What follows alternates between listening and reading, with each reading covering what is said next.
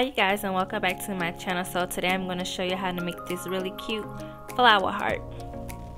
So I got everything from Dollar Tree. I got the heart wire frame, the aluminum foil, and the flowers. I chose the aluminum foil instead of the green flower stuff because I feel like if I want to start over and change it out, all I have to do is just rip the foil off. So what I'm doing first is just arranging the flowers in a type of pattern that I think I would like, so that way it makes it easier when I'm gluing the flowers on.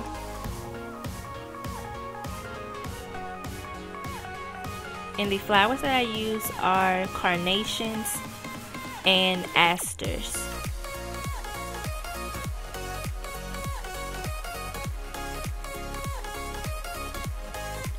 So now that I got the flowers pretty much how I want them, I'm going to go ahead and start hot gluing them to the frame. Please excuse the clutter in the background. This is when I first moved into my beauty room.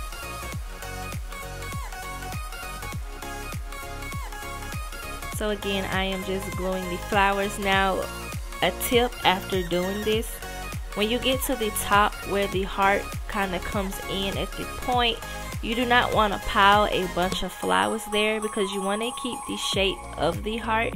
And once you see the final product, you'll see what I'm saying.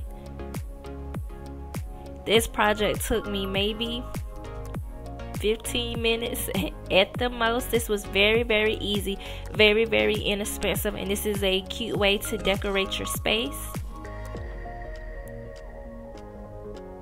And again, these are the flowers that I chose to go with my color scheme in my room. You can add a lot of different things, but I just wanted something simple as a focal piece on my wall.